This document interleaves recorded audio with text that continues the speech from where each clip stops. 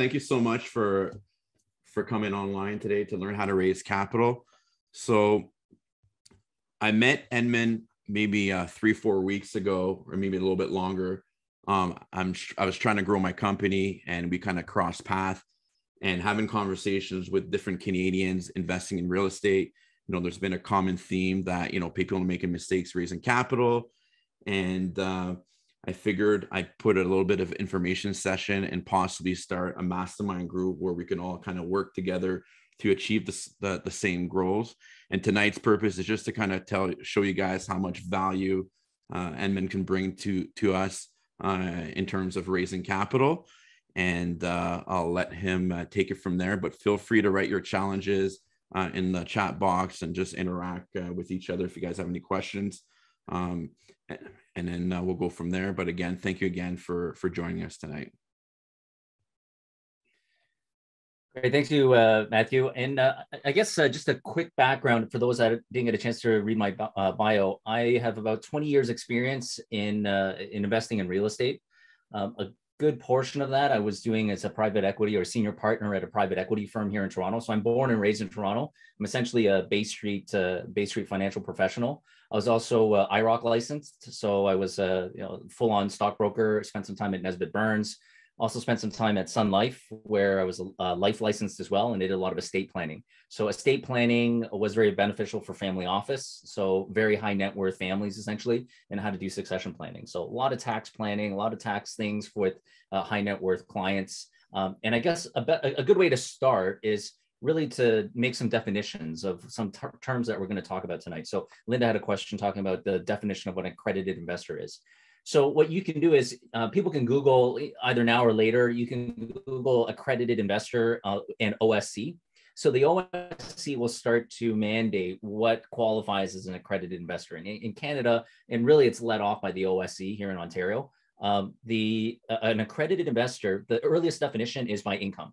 So somebody who has, I believe it's still $200,000. So $200,000 worth of income every year for the past 2 years. Or 300,000 between husband and wife. And if somebody has $1 million in investable assets, so $1 million does not include somebody's principal residence. So it's fully investable assets in registered accounts in any kind of account, right? That starts to qualify as an accredited investor. So in that space, these are the target investors, because we want to talk about OSC regulations. So SEC is a completely different ballgame, but let's just talk about the Canadian regulatory system quickly. So there's the OSC is probably the main regulator, and then you've got the individual provinces and the regulators and the commissions in the individual provinces. But it mandates that if we're raising capital, we're essentially doing it, if most people doing it in real estate are doing like real estate syndications, they are creating syndications through an exempt market dealer. So that's another term. If you're making notes, write down EMD, or an exempt market dealer. So in order to sell a security, there's a couple of criteria. First off is you've got to sell it to an accredited investor. There are some exemptions to that, which we don't want to get into nuances, but for the most part, it's for accredited investors, essentially wealthy people who are millionaire clients. And you've got to do it through an exempt market dealer. So you yourself have to be licensed as an EMD specialist or licensed as an EMD qualification. And then the firm that you're clearing your security through also has to be an EMD. That's probably the extent of the legalities that I want to get into tonight. The more thing I want to talk about is probably the more challenging component, which is the soft skills part of things, right? And when we talk a little bit more, we can go more into detail. Like, I guess the legalities are more for a lawyer. It's probably more important that they present that to you. My specialty is more of a capital raiser and client facing, more of the soft skills of how do you find accredited investors? How do you present your value? How do you go and bring them into a real estate syndication, right? So the mechanics of essentially the sales. So after being in the industry for about 20 years, I functioned I function now much like a branch manager would. So if you're new to the industry, if you entered into finance, if you ended up working at one of the large 5 major brokerage firms, you'd be mentored by either a branch manager or a senior advisor. And that's the function that I play today. So I've left the industry. I don't hold any licenses anymore. I don't raise capital. I just kind of manage our own personal wealth. And on the side, what I do now is I coach people that aren't licensed, that aren't in the industry or trying to get into the industry, and I teach them how to raise or how to be more successful at raising capital for their deals. So the first thing to consider, well, and to break down, when you're raising capital for real estate syndications, there's 3 sells that you got to make or be able to explain to people. The first sell you've got to explain to the general public is why real estate. So out of all the investments that somebody could invest in across Canada, why should they be looking at real estate? That's the first sell you got to make. And you've got to have a good script and good talk points of it. Like, can you basically hang out with people, go to a wedding, go to hang out with your friends, and be able to make the case of why they should be interested in investing in real estate? That's the first sell you got to make. The second sell you got to make is, out of all the real estate deals that somebody can invest in, why should they look at syndications, and why should they look at multifamily syndications instead of buying the house down the road, or fix and flip, or house hacking, or buying into a REIT? Why is getting into a syndication better than those things? That's the second sell you got to make. And in order to collect a check, the third sell that you got to make is, out of all the other syndicators that are out there, why should they pick you? Because there's a whole bunch of syndicators. And in fact, I'm willing to bet there's like 38 people here, right? So there's like 30 some odd people. Most of you, like, say all of you are syndicators. Out of, once you've convinced somebody why real estate, why syndications, now in this room alone, they probably have 35 options. So out of the entire room, why would they pick you over everybody else? And that's the third sell. So in order to get a check from an accredited investor or from a client, those are the 3 sells that you got to make. So the first determination to look at is taking your approach. So keep in mind that target investors or accredited investors are all not created the same. They're all different, and they're all at different stages. So it's up to you to develop a sales plan that is unique to you and your organization. And you can have a cutoff of, how far do I want to go? So do I want to only talk to people that have already convinced themselves of why real estate?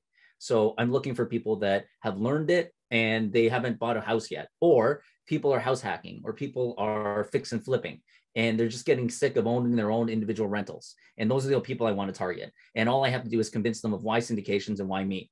Or do I only want to deal with people that invest in LPs and invest in syndications? All I need to do now is just, steal market share and explain to people why they should invest in me. That's a determination that you've got to decide. And that's part of your business plan. So that's taking a look at, what kind of accredited investor do I want to approach? The next thing to get into that I work with people is taking accredited investors and starting to slice the industry, right, of accredited investors. So there's different ranges, and it will require different skill sets. So the first part is probably the easiest one to start off with, is newly accrediteds, or people who don't know they're accredited, right? And don't realize there's another class of investments that they have access to, that they now have access to, right? So the mass affluent doesn't get access to these things. They're not allowed to invest into EMD projects. So I would classify those people as people that just have $1 million in net worth, to probably about 3 million. And that group is similar in their understanding of investments and their skill set. And that requires a certain level of skill on your part in how to find them and how to close that kind of client. The next piece, as you start to migrate past 3 million and you get to 3 million to a $5 million client, you're going to start coming across people with professionals in their lives. So a $3 to $5 million person is most likely going to have an IA, or an investment advisor, a licensed investment advisor that is probably belonging to one of the big banks, right? So one of the big 5. If they're at Dominion Securities, which is RBC, that is the largest brokerage firm in Canada, right? So they're twice the size of all the other brokerage firms combined. So most of the well-heeled investors, I would typically expect to find them at DS. So if it's like a $3 to $5 million people, they tend to end up at RBC.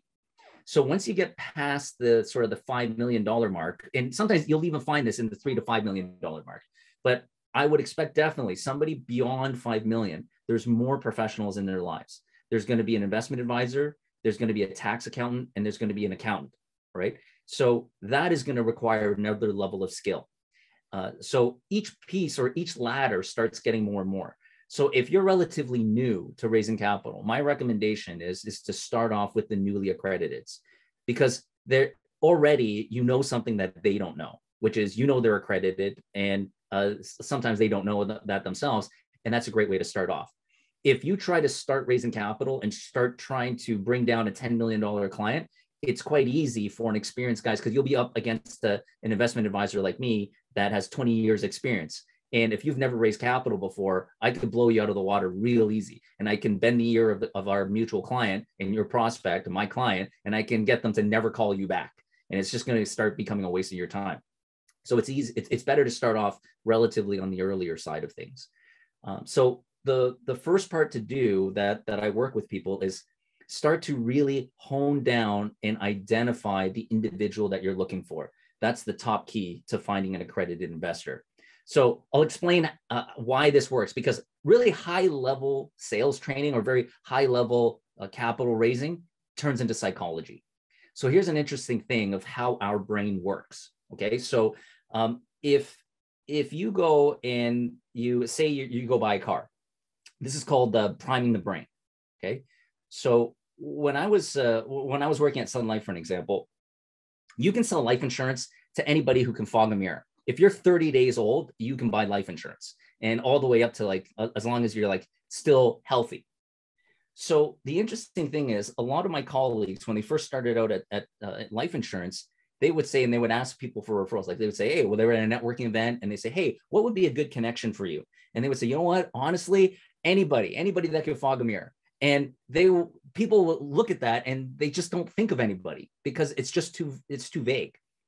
And if you're more specific and you start to tell people, it's like, well, for me, I just picked a client. I picked a client base that was really lucrative. And I said, well, my ideal client is a Bay Street lawyer that has at least 3 years experience in the industry. It's called to the bar.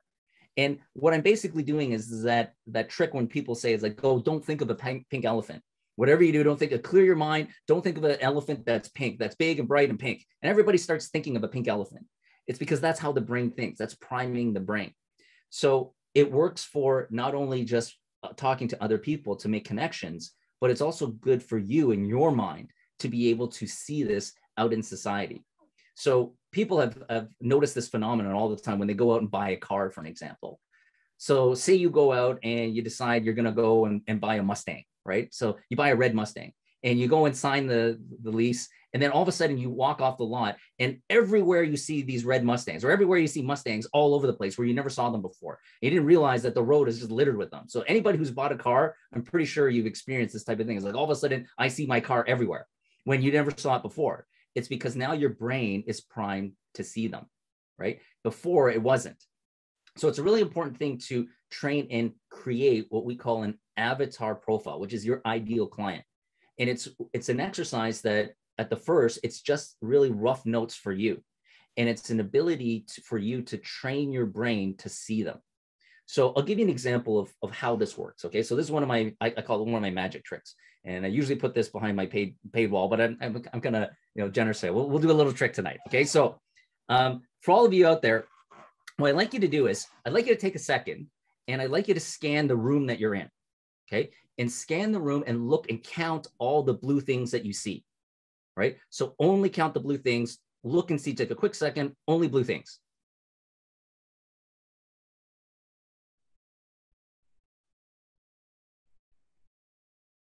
All right. Now, once you've counted all the blue things, I want you to close your eyes. Right? So everybody close their eyes. Now, who can tell me how many blue things they saw? Oh, sorry. How many of you could tell me how many red things they saw? All right. So most people can't tell how many red things there are, because what you're doing is that this is psychology. Your eyes take in way too much information for your brain to be able to process. So if I'm telling you to focus in on blue things, and that's a representation of the busy life that you lead. So you've got somebody telling you to bring groceries home. You've got to remember what time to pick up your kids. You've got to answer your boss. You've got this email to answer. Those are all the blue things in your life, and they're distracting you. And red is the accredited investor, is your avatar. And red accredited investors or your avatar are walking by you all day long. And the first thing is, to attract accredited investors or find accredited investors is to actually see them. And what you've got to do is train your brain to see those items and create an avatar profile. and an avatar profile to review it over and over again. Basically, what you're doing is you're training your brain to say, hey, do not filter these things out. If you see this person with this attitude, or this person dressed this way, I go into a lot of detail for my coaching clients of avatar analysis and avatar profile creation. And what you do is you review this over and over again, so that anywhere that, even if you're distracted, like for now, like I've been doing this for 20 years, I can immediately walk into a social setting and I immediately know who all the accredited investors are. And it's not that hard for me to do, because I got well over 10,000, I got 20,000 hours finding accredited investors. It just happens naturally. I can't turn it off. And all I do is walk into a room and I just feel it and say, who here looks like my former clients? And I can instantly pick them up with pretty high accuracy. And it kind of shocks some of the people I'm mentoring. It shocks a lot of my assistants that I can do it that well. So that's one of the first tips to look at, is really hone down and create a specific avatar. Now, keep in mind, this avatar creation doesn't have to be set in stone. Pick a couple of things, pick a couple of avatars or accredited investors that you think would be good markets for you.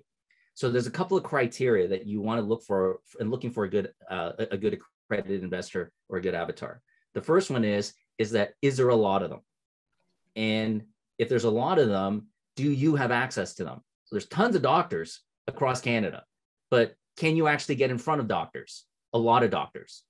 And then the next thing to consider is, if there's a lot of them and you can get in front of them, how do they see you when you enter the room? Do you have credibility in that space? So when I first started out in this industry, everybody was saying, like, oh, doctors, dentists, any kind of healthcare professional. So you know what? Young Ed, new in the industry, is like, oh, maybe this will be my avatar. So I started writing it down and I started knocking on doors of doctors. And I realized that when I walk into try to talk to a doctor, they're super busy. I can't get their attention. And when I do get their attention, they're all talking down to me, because they're all like 20, 30 years my senior. And young 20-year-old Ed had zero effectiveness with healthcare professionals. It's like, this isn't going to work. There's tons of doctors out there. They're incredibly wealthy. They're all accredited. But Ed walking into a room doesn't have any kind of credibility. I can't get their attention. So I pivoted and I kind of switched and I tried different avatars. So that was a bust. Let's go and take a look at a different hole and see what else I can find. And I started to keep digging until I came across, interestingly enough, Bay Street lawyers. So I hit Bay Street lawyers and I kind of liked their lingo, and I started learning their vocabulary and I started speaking their language. And then I started to empathize and I started to create that connection with them and that bond with them. And I realized it became a really good market for me. And that's what I started to dig down even further. So once you start to get traction in a certain category or demographic, the next thing you want to get into is start learning their language, or speaking their language. And I don't mean French or English, right? I mean, speak their jargon. Every single industry has some sort of jargon. And we talk in jargon really because, as adults, we're just older versions of who we were in high school. And one of the things that we like to do is when we meet somebody is that we want to hang out with people with essentially our same clique. And we want to hang out with people that have the same values as us. And we try to smoke people out by using vocabulary or using jargon of our industry. Now, this is behavioral science. Why does this happen in society? Well, it's a safety mechanism. It's about risk. And it starts in high school. Why do cliques happen in high school? It's about trying to protect ourselves from bullies. So if I'm by myself and I'm a loner and I have no friends, then I'm a target for bullies. So I'm trying to find people to hang out with and to start this clique. And the way that I can connect and trust other people is other people that have the same values as I do. So you're going to have the jocks, you're going to have the theater guys, you're going to have the music people, you're going to have the math nerds, you're going to have so on and so forth. And because we bond on this like-minded thing, I find comfort and lower risk because I trust you, because we have the same values. It's essentially, I'm looking for myself because I trust myself. And when I trust myself, my risk perception lowers. And I need this because I'm looking for protection. That's the psychological thing that starts in adolescence and continues with us into adulthood. So this is a big component that a lot of people miss in capital raising. So one of the things that you get into is when you start capital raising, if you can start speaking their language and if you can start empathizing with them. So empathy is a very key core skill in capital raising. If you want to be client facing, empathy is vitally important. And empathy, not to be confused with sympathy, empathy is understanding the world from somebody else's perspective and understanding what their pain points are, understanding what it's like to be them. What are they worried about? What are their values? What is important to them? And if you can understand these core traits that they have and validate them and start to adopt them and explain them and speak their language and build that bridge to them, it will lower that perception of risk for them. It's like, you know what? You seem like you get me. You seem like you understand me. You seem like, you understand who I was. So when I started to realize I was starting to make a lot of connections with Bay Street lawyers, I started learning their vocabulary. And what I ended up doing is I started to explain the complex financial concepts in language that they would understand. So one of the things that we have, like in insurance, for an example, we start off with something called needs analysis, right? So what the hell does that mean? Most people don't understand. Well, if you're not an insurance licensed person, you don't understand what needs analysis is. It's basically understanding your financial risk and being able to marry that together with an appropriate insurance product or life insurance product. But a lawyer doesn't understand what that means. And when I don't understand what that means, confusion represents risk. So all I did was I explained to people, I was like, well, the first step I do when I work with clients is I do financial discovery, right? So lawyers understand that term. Oh, I understand what discovery means. It means that you understand, what my needs are and what the issues are. It's like, exactly, right? So that's just one quick example of being able to use their terminology, use their vocabulary to explain the concepts that I want to bring. So I was talking with, this can even span different demographics, by the way. So here's an objection that I used to get when I was younger, when I first started out. I'm Asian, of course, so I look like 10 years younger than I actually am. So I was raising capital in my late 20s, early 30s, and I was prospecting a whole bunch of people, and these guys were like old baby boomers. And they would come in, they would say, Ed, that all sounds great, but you look younger than my kids. And I don't even tell my kids how much money we have. So why the heck should I trust you? And I just kept getting this door slammed in my face all the time. Like, why the hell? And that was one of my challenges. So I figured out, how do I change this? And one of the things that I realized is I got to connect and speak to them. So I had and I figured out the answer. I'll show you in how I did it. I came across another young capital raiser. She was from South Africa, and she's female, she's Black, she's in her 20s. And she said, our ideal clients in our firm is white baby boomer men. And I can't resonate with them. I can't connect with them. I don't understand what their thing is. And I said, well, when it comes to capital raising and when it comes to sales, it's our responsibility as the client services rep. It's kind of like being a concierge. And it's our responsibility to build the bridge to our clients and make sure that they feel comfortable in this environment working with us. So I explained to her, is like, one of the tricks that you can do, or one of the things you should do, is start learning their vocabulary and what is important to them.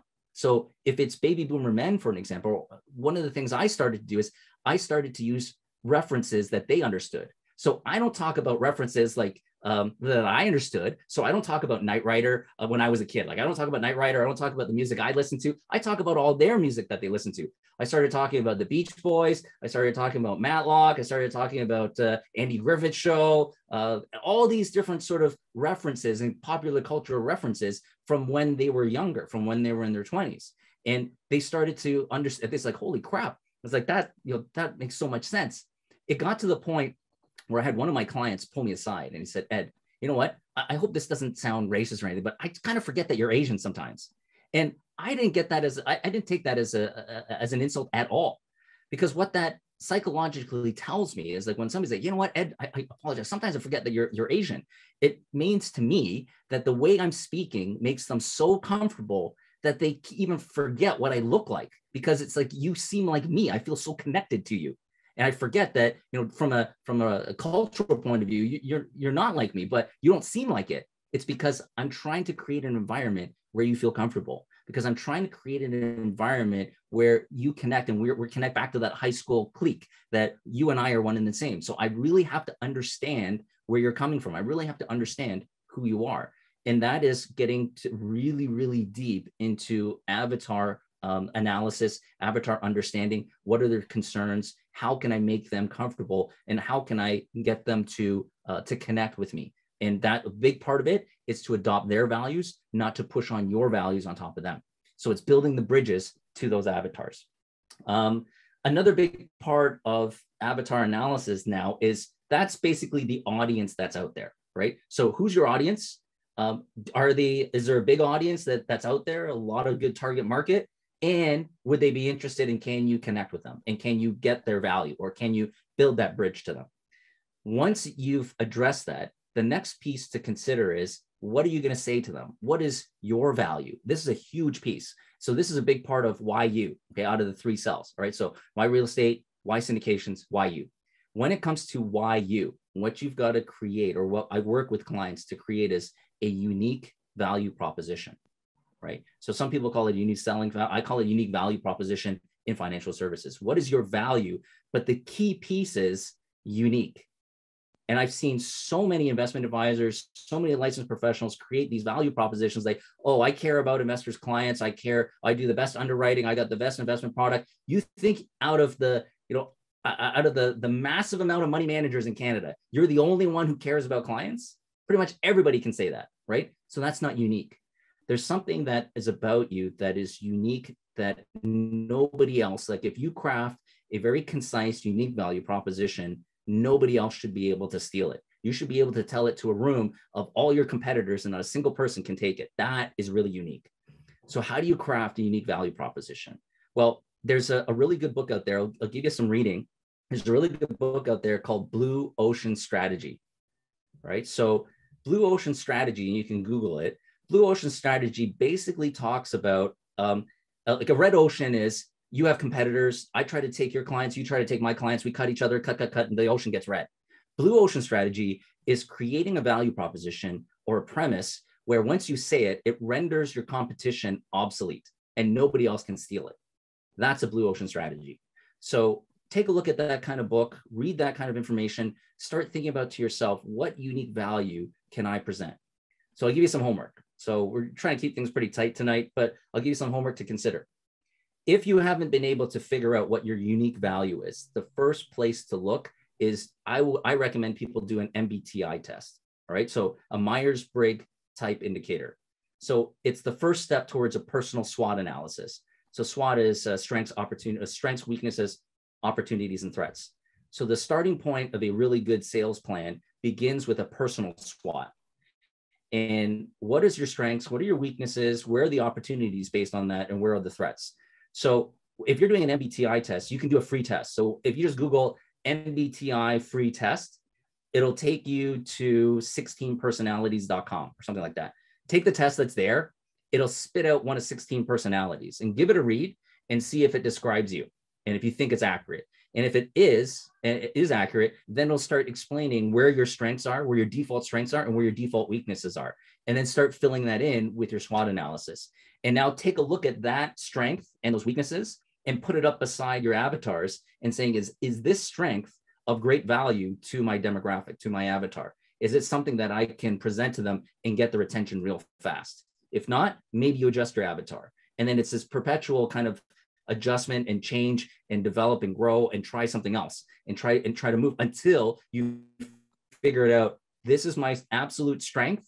And this is what my avatars need a whole bunch of and can't find. Once you marry those two up, then you just repeat. And that's how you start to really build a private equity firm or a firm itself. So Matthew, there's a lot more I could go into, but I think really what we intended to do is go for about 45 minutes. So we're kind of like halfway in or 30 minutes into this now. And maybe we can open it up for some questions. Is that fair, Matthew? Do you want to do that? Yeah, absolutely. So if you guys want to ask questions, go ahead. Just make sure you mute yourself after, please.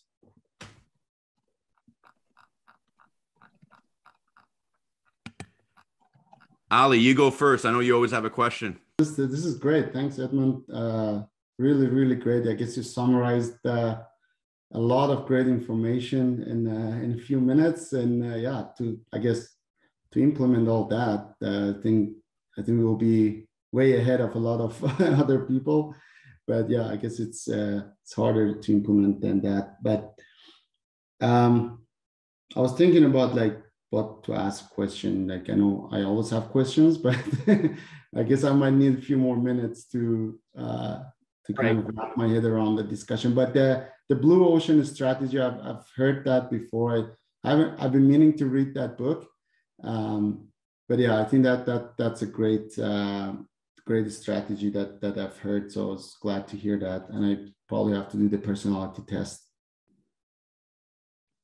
Yeah, that's great. So there is a question in the chat here. It's one of the questions is, what do you think is the best way to cultivate a meaningful and mutually beneficial relationship with accredited investors? So that's a really good point.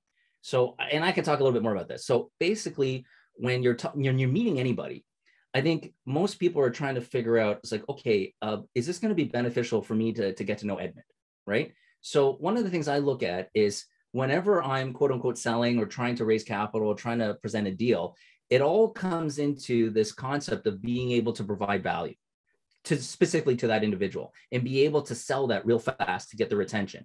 So am I going to be a person of value for you? And if I can show you how I can give you value, I start getting people's attention real fast. And then they start drawing in closer. And then once I've given the sort of that teaser and drawn them in a little bit more, then I continue to provide value in every single interaction that I have or every single statement that I make to try to build up that credibility real fast. So that's the process of selling. Basically what it is that when you're trying to present a deal, you're trying to raise capital, you're trying to sell something. So if your ask is higher, or the pain of your ask is higher than your perceived value, you're not going to get a sale. But if I can load up the value side of the equation up against my ask and make the ask so small, then sales practically happens on its own. People will sell themselves. So I'll give you an example. So if I told everybody here, hey, I want everybody in this room to write a $100,000 check and send it to me, right? Nobody's going to do that because my ask is really high and I'm giving you nothing. So value is zero. So $100,000, nobody's going to take me up on that offer. But if I said, I have $1 million, whatever, $1 million company, $1 million value, $1 million something, right? And all I'm asking for is I need to offload this. I'm a motivated seller. I got to get off. I got to sell this $1 million property and I have to take a massive haircut because I need to sell it by Friday, right? And I will sell it for $100,000. A lot of people, if they have the capacity, will move heaven and earth to buy this $1 million property for $100,000 because the value is so extreme to what the ask is, right? So whenever you're going in and you're doing your trial close, so there's really different components to sales, but whenever you're trying to proposition somebody to say, hey, would you be interested in my real estate deal? Would you be interested in sending $150,000 check? If people say no, that means that you haven't shown them the big enough value that is above and beyond $150,000. I would rather hold on to $150,000 than to give it to you who I just met. There's a risk there. So I think that the value of $150,000 cash is more important to me than what you proposed. But if I said, hey, I can show you a 30% return, here's 30 clients that will show you that they've made it in the last 3 deals that we've done, and we've been investing in real estate for 20 years, there's no risk. Well, we're very experienced in doing this. Would you be interested? Because I can turn your $150,000 in 3 years or 5 years into X. And like, holy crap, I don't know you, but the value that you preside and the compelling argument that you're making makes me comfortable to let go of, like, what you offered is more important to me than this $150,000 I have in my hand. I'm willing to give it to you. So it's this exercise of understanding what is more important than your ask. And once you figure that out for your avatar, then sales start becoming incredibly easy. So that's sort of helpful for people. Do we have any other questions? I can give you some other tips too, if not. There's one that just came in the chat there. Ed is awesome. Hello, Ed. Question: where do I find newly accredited investors for U.S. market? So are you trying to raise money in Canada or from U.S. investors? Okay, so this is a really interesting point. So, and I want to clarify this. If you reside in Canada, it's you've got to be licensed in your province as an EMD, and it is imperative that you do not talk to American investors. It's illegal to talk to American investors unless you get unless you're qualified, or unless you get under, like, you're basically going to put yourself under SEC regulations, and they do not look kindly to foreigners prospecting American investors, right? So it starts getting into a lot of legalities. So when I was licensed in Canada as an EMD at first, We could not talk to Americans. We only talk to Canadians, and only talk to Canadians in our province or the provinces that we're licensed in. Same goes for IROC and IROC investment advisors. So when I was an IROC advisor, can only talk to the Canadian investors in my own province. So part of the thing is, how do you find these accredited investors? Well, the first part is being able to define what kind of accredited investor you're looking at. There's hundreds of thousands of different types of accredited investors. So if you look at newly accrediteds, are you talking to, like, what industry do they work in? Are they entrepreneurs? Are they articling students? Are they first year associates in law? Are they medical professionals? Are they IT professionals? And a big part of it is, do you have access to them? Right? So are you in Waterloo? And do you hang out around a whole bunch of IT professionals? Take a look at your contact list. All right. So everybody that you know, all your friends and family, everybody that you know, and then start splicing in all the people I know, who do I think are accredited? And that's the first piece to take a look at. Now, out of the piece of who do I think are accredited, who do I think are newly accredited? So who do I think are in the million to maybe 2 million category in net worth? And in that segment, start to focus in. And is there kind of pattern that I have? The people that I know that are in this category, is there a specific industry that I find that they're in? Are they all Bay Street advisors? Are they all doctors? Are they all construction people? Are they all entrepreneurs? Is there any kind of pattern that's there? And then once you figure that out, then you figure out, where do they hang out? Where do they go?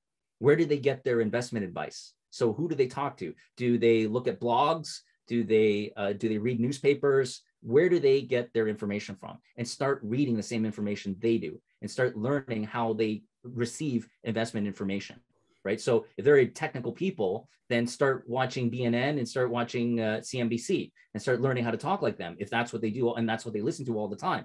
And then they'll start to sound like what they expect a professional to sound like, a financial professional to sound like. So it all comes down to, who is your avatar, where they hang out, and how do you get in front of them, and how do you get their interest? Is that helpful? Yeah, I think Albert's got a question. Albert, you want to unmute yourself and ask a question? Thanks for putting me on the spot, Matt. I had the same feeling as Ali, where there's a lot of information, very interesting information. You touched on something that was also interesting right now when you talk about being able to approach only the people in the province that you are accredited, or so you have to be an EMD in order to talk with these people that are accredited investor. And second question, can you be in multiple provinces? Like, we are on the border of Quebec and Ontario. So if we would like to go from one side to the other, we'd need to be accredited in two provinces. Yeah, so that's a very good question, Albert. And keep in mind, I will, big disclaimer, I'm not a lawyer and I'm not a securities lawyer, but I will tell you, like, what I've learned from years of compliance and years of compliance training, right? So the rules change. But back when I was licensed, the regulations were you have to be, your firm that you're clearing your securities through has to be an EMD, and you also have to be registered as an EMD, and they're done by province. So as far as I understand, if you want to raise capital in other provinces, you've also have to be licensed in those provinces as well. So you can raise capital in different provinces. It's just you have to be registered in all those jurisdictions, and it increases cost, right? Because you've got to pay your annual fees, all this type of stuff. I don't know if the firm has to be licensed in there as well. I would hazard a guess to say probably that the firm also has to be licensed in those provinces as well. That was my follow-up question. So okay, thanks. Right. So very challenging. So, and I think that it gets really complex if you want to go south of the border and you start getting into multiple jurisdictions. You start getting regulated by the OSC, the SEC, and everybody's looking at you, and you can potentially get under a microscope. So I'm not a big fan of looking at that. Once again, I'm not a lawyer. I'm sure that there are potential lawyers that I can connect you with. I know, of course, a lot of Bay Street financial lawyers that might be able to come up with a solution for you, but they tend to be pretty expensive as well. So my suggestion would be is unless you've got a well-built sort of private equity firm around you, start with just doing it locally. Then start doing it, or pick one or two provinces and start registering yourself there, and then raising capital and start mastering that first before you start hitting bigger markets. Because yes, America is 10 times as big, but it's also 10 times, if not more, competition. So if you try to go on Wall Street and you raise capital, like even a Bay Street person trying to go to Wall Street can be eaten alive by the sharks there. You got to be incredibly sharp and really know your stuff if you got to go to if you want to go to the US. Ryan's got a good question here in the chat. Can a Canadian partner with an American? Who is the person contacting other Americans regarding investments? Can a Canadian partner with an American, who is the person contacting them? Okay, so once again, I think that's more of a legal question that's beyond me, and I don't want to steer you wrong. It's probably best to ask a securities lawyer for that one. All right, so we got another question here by Kyle. If you, in your previous example, speaking with a potential accredited investor, you openly mentioned a 30% return. Where is your comfort level with putting such numbers on the table, disclosure records, meeting, etc.? Okay, so that is more about the specifics of a particular project, right? So I just randomly spit out a number, right? 30% return. It really depends on what kind of deal that you're presenting. So, and that's an interesting point, is that when you talk to an accredited investor, and this goes back into empathy, what are other deals that they're looking at? Because I assure you, you're not the only person that they're looking at, right? So if I look at a deal and I say my project is providing 8% cash flow, I have to know that what else is my investor looking at? So if he's going to go and talk to his investment advisor, what are the average REITs? What are they paying out right now into a registered account, for an example? How do I fare? So there's a really good book out there. It's an ancient book. It's called Sun Tzu: The Art of War, right? And it's got a lot of business applications. So there's one concept in Sun Tzu: The Art of War, which is know yourself, know your enemy, and know the terrain. And that's essentially what I kind of teach in business capital raising, which is know yourself. So know your project, know what your IRR is, what your annual return is, and what your cash flows are. And that's knowing yourself and your value. But then at the same time, know your enemy is know your competitor. What is everybody else presenting? So not just real estate people, but what is the average investment return? So if an IA was taking a portfolio, what is the average investment return that they're calculating right now to retirement? So are you above that?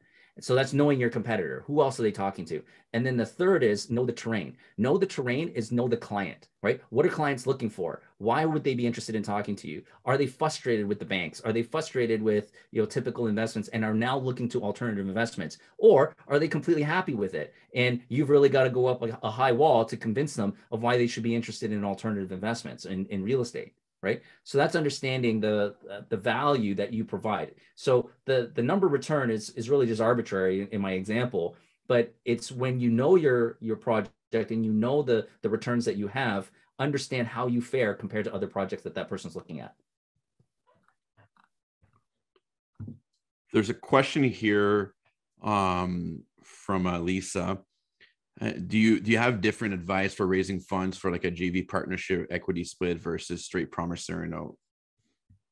Okay, so all of those things are very complex financial financial vehicles. So P notes, JV partnerships, all these different types of things. I think that it's more important to understand this. When you're raising capital from accredited investors, here's a big way to differentiate yourself. So if you don't have any experience in raising capital or you don't have any experience in sales, the number one mistake that I see people make is the difference between features and benefits, right? So this is something you got to write down. Features versus benefits, right? So features is something that you would be able to read off of a prospectus or be able to read off an executive summary. It's just the returns or the mechanics of how something works. So if you're like interviewing for something, basically all you're doing, features would be all of your credentials on your resume or on your LinkedIn profile, and you just read that down. It is unemotional. It's very technical. And in this type of project, for example, you can get into the nuts and bolts of these financial products, right? And try to compare them. And here's the biggest thing when it comes to raising capital and why features is different. I'll explain the difference between, why benefits is so much more important. It's because benefits are something that define the feature that evokes an emotional response or emotional connection with the client's needs, All right. So there's a really good adage that's out there that I teach people, which is logic will get people to think. Emotion will get people to act. And when you're raising capital, you need people to act, not just think. So there are some requirements and minimal disclosures that you need to make. You have to explain how things work, but a lot of people will make the mistake of diving into too much in the technical. And there's a point when you bring in the technical to pivot to benefit of why they should care about this thing, right? So I'll give you a quick example. Hopefully that we're not going to run out of too much time here, but I'll end off with this big example to really define the difference between features and benefits. So I use the example of Apple computers. So when Apple computers launched the iPod, Steve Jobs came out and presented the iPod, but he did it in a completely different way. So Steve Wozniak is a very technical guy at Apple, right? He loves transistors. He's basically this engineering nerd. So if you got Steve Wozniak to present the iPod, Steve Wozniak would come out and he would say all the features. He would come out and say that we use the lightest, the lightest hard drive. It's this fast. We use these resistors. We use the minimal amount of resistors. We have the fastest motherboard. We got the lightest screen. And it's black. Those are all features. So the audience will look at it as like, oh, that's cool. Maybe the engineering types in the crowd would be interested, but the general public don't care. So how did Steve Jobs do it? He tapped into what we call the features and why it's important, he tapped into the benefits and why it's important to the audience. So Steve came out in his very famous, black turtleneck. It's a stage. There's this big spotlight. There's some smoke, and he comes out and he goes, "You know what, folks? I want everybody here to close your eyes for a second. And I want you to think about all the music that you have in your house, all the music that you own. So all the CDs, all the LPs, all the vinyl, all the tapes, every single song that you own. And I want you to think of some of your favorite songs. And I want you to imagine what those songs mean to you. And now I want you to think of a world where you could have every single one of those songs in your pocket with you right now. That world does not exist until now. Open your eyes. I present to you the iPod. Didn't talk a thing about resistors and features. 100%, it was all about benefits. Why should I care? He created a need that we didn't even knew we needed a need back then. And it was revolutionary. And people were like, holy crap. So how does Apple Computers, which is a computer company, how do they get people to line up outside of their store the day before something's launched? There's no other computer company that has done it to that extent. How many have stood in front of an HP store, a Dell store before they launched their product? Nobody does. Like Apple, people follow, and it's a computer company, but people don't see it that way because they're talking about the benefits of how they change society and how their product changed society. They don't sell computers, they sell benefits. This is how we're going to change your life. And if you can tap into that benefit and explain why you have value and the value that's important to your client and the benefit that will happen because they know you and the benefit they'll get when they write you a check and the way that you'll change their lives, that $150,000 or whatever your ask is seems minuscule compared to what you're going to give them back in value. And it's an emotional response. Once you do that, then raising capital becomes a lot easier. Awesome. Maybe we finish, we'll just finish it with Ali's question there. To present value to the prospect investor, how do you identify their needs, wants, so you can speak to them? That comes into this exercise of understanding your avatar. So once you address and identify a particular avatar profile, then start to get to know them really well. So over my 20-year career, I started to identify multiple different avatars, and I know them quite well. So I work with a lot of my clients when somebody says, oh, I think this is my avatar. After, of course, 20 years, or 2 decades, there's very few accredited investors where I don't know them really well. So I can immediately tell you, these are probably their pain points. And then you just test the market. Is this one of your pain points? Is that one of your pain points? Or if you don't know, it's like, tell me, if you get one of your avatars that you can establish a connection with and they're willing to tell you about themselves, it's like, tell me what keeps you up at night. Tell me what you're worried about. If I could solve one of your biggest financial problems, what would it be? I can't promise that I can, but tell me what that is. And just start writing all these things down. And the more yet you start to talk to the like-minded people in that one demographic, you'll start to see a pattern. You'll start to see them say the same thing over and over again. And once you start to do that, you can now walk into a room of that demographic and say, hey, let me see, your biggest worry is this. And I've been able to do this. So I shock it. It's like a magic trick. I come into, and people don't realize it because I've been talking, like I had a whole bunch of entrepreneurs in construction. and they were incredibly wealthy. So I did it for so many years. I walk in and I talk to a brand new owner of a construction company, and I can come in and say, let me guess, one of your biggest problems is this. And their jaws just drop the ground. It's like, are you in construction? How did you know that? And it's like, are you a mind reader? And it's like, no, I'm just in sales. Of course I'm a mind reader. But it's really comes down to it's a lot of experience and going through the pattern. So if you're in construction, I know that these are probably some of your major worries. And I'm usually right because I spent so many sampling and I talked to them for so much. So get to know your avatar very well. Awesome. That's awesome value tonight, Edmund. I really appreciate that. So on a second note for this, we're trying to put together a mastermind, and you guys can see all the value that Edmund can bring to the table about raising capital. So what we're thinking about doing is doing it bi-weekly, and people feel free to hop on the chat for your feedback.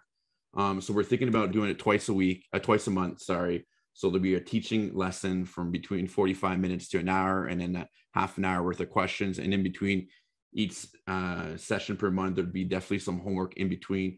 And we want to offer that for $2,500 for kind of a group coaching to a maximum of 20 people at once. And the recording of the sessions will be available.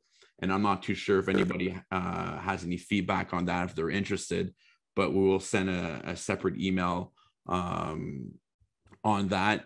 But do you guys would like to participate in doing it bi-weekly, or do you guys want to do it like 1-2 hour session at a time? That's the one thing that we're debating internally, how to do it, because there's a lot of meat and potatoes to go through when you're raising capital.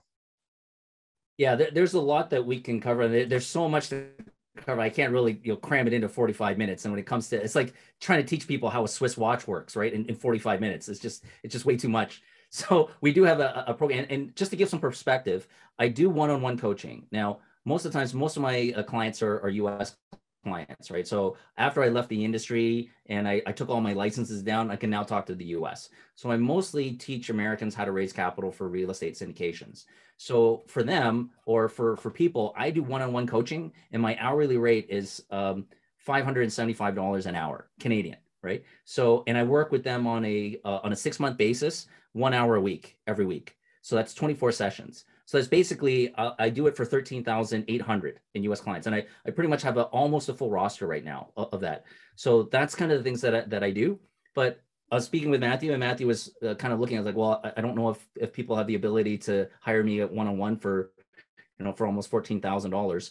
So we're going to start to create, or I'm open to creating a mastermind at Mathieu's request. And we're looking at like the format that he was talking about, and then be able to sort of break it down for people and give you all those kind of steps. So some of the things that we didn't cover tonight that I still think are really important that I'll go into, some of the things is like how to, instead of going out and prospecting for accredited investors, how to get accredited investors to come to you. So it's one of the major things that we do in capital raising. So instead of always pounding the pavement and trying to find people, how do you get people to come to you where it's basically just passive, and it takes a little while, but it's doable. And how do you get known and people start coming out to you? How do you raise capital also while you're sleeping? So how do you go out and find other people that just get sent to you, and not using social media? All right. So I'm not a social media guy. And I know a lot of people try to tell people, you got to use social media, but there's another way that you can do it. And this is essentially how Bay Street does it. Okay. So Bay Street does not raise capital from accredited investors using social media. So I'll tell you the secrets of how they do it, because I used to do it myself. And in fact, I teach people how to do that. Also, how to find, create, and build family offices. So how to get in front of family offices. So family offices are essentially incredibly wealthy families. How do you get noticed by them? How do you attract them? And how do you build those? And how do you build family office management? So it's also things like increasing your closing ratio. So if you've got a whole bunch of accredited investors, how do you make sure that you don't, botch a lot of those calls? And how do we make sure that we close more of the meetings and the pitch meetings that I have? Right. So those are all some of the things that I think that are very pertinent. And of course, there's other things that we can cover. I got 20 years of experience. So any kind of direction or road that you want to branch off of that's unique to your situation, we can go down those roads as well. Another question just popped up too. There's definitely a legal component to it too. So we're probably end up bringing in a lawyer, a Bay Street lawyer, one of Edmund's friends, come on board to kind of go through the legality portions of it. But he'll be so there's definitely going to be a legal component to it for sure. So that's an interesting point, Kyle, and I would agree with you. It's like if you guys are interested and you want a special speaker to come in and talk about the legalities, there's a number of different Bay Street firms that I can present. So I do have connections in securities law at Miller Thompson, as well as Fasken Martineau. So some of the top two, those are my go-to law firms. There's a couple of others that I can go to as well. But if you're interested and you'd like to have a special evening that with some legal professionals or with a legal professional, I can certainly tap them and bring them in. All right, guys. So if you guys have any more questions, the last time we'll do some networking. And then I'll send you guys an email with the recording in the next 2-3 days. So the course, the program would be basically for 6 months. So it's a 6 months commitment, and then we'll look at everything after the 6 month commitment. So thank you. So we're thinking about, we're still working the back end of it. So we might create a Slack channel for everybody to communicate, maybe a closed Facebook group. We haven't figured it out, but I think the best channel for this will probably be using a Slack channel. I started using it for my business a couple of weeks ago, and I love it. So, all right. Well, thank you so much again, Edmund, for coming on today. And if you guys want to stay on, we can all network and go from there.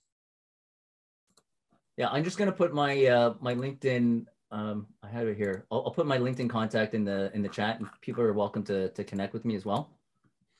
And actually, one more question, actually, before you sign off there. Lisa's got a good one. I'll let you answer that one. Who's the ideal person for this mastermind? I would say that the ideal profile of somebody is somebody who is interested in raising capital in Canada, specifically for real estate, right? And you've done some underwriting courses or you've done some real estate courses, and you've realized that you want to go and assist with raising capital. So that's an interesting point. Is one of the distinctions I wanted to make that you've got to make a decision on is in the private equity world, there's two sides to the house.